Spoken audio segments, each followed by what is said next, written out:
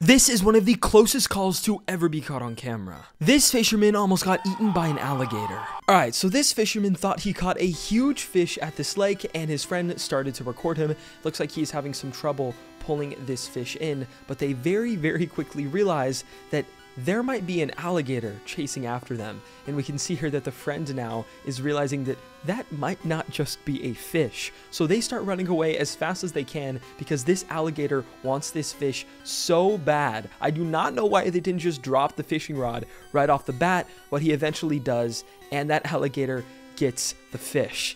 And that was a really close call. I mean, I don't even know what would have happened.